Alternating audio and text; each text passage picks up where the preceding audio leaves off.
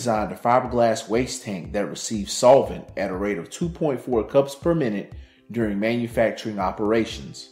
The plant has averaged a total runtime of 7,128 hours annually for the past 5 years, and an average of 35,750 pounds of waste is emptied from this tank every month.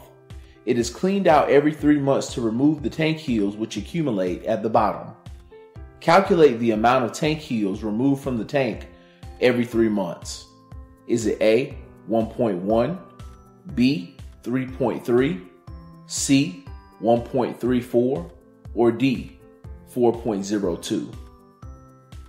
Pause the video and give yourself 5 minutes to complete the problem.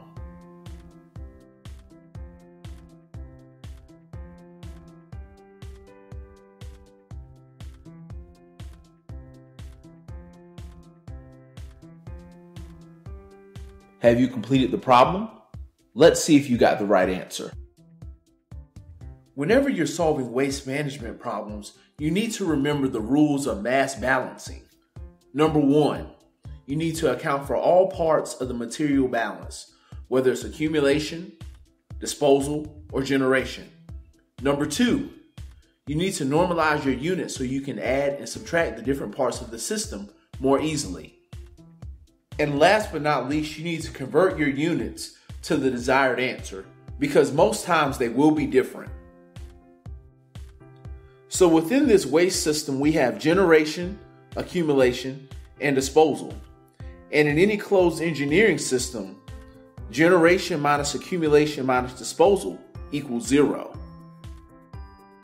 But we're solving for accumulation, which equals generation minus disposal. So let's look at our facts.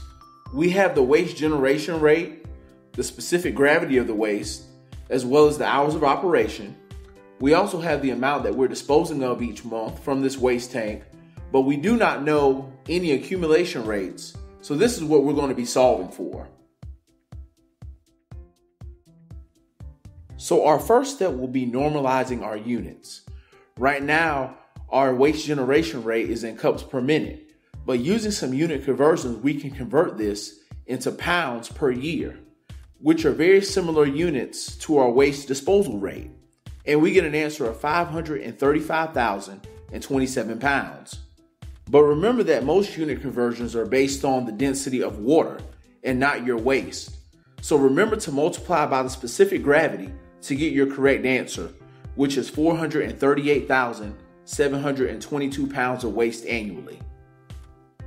We'll divide the amount of waste generated annually by 12 months, and we'll get the amount that we generate monthly, which is 36,560 pounds.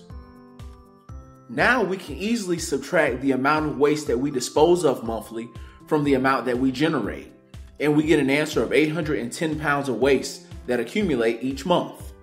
We'll multiply by the time period that the tank is cleaned out, and we get an answer of 2,430 pounds of waste accumulated. So we have the correct answer, but now we need the correct units. So using some unit conversions to convert from pounds to tons with an E, we get an answer of 1.1 tons with an E, which is answer A.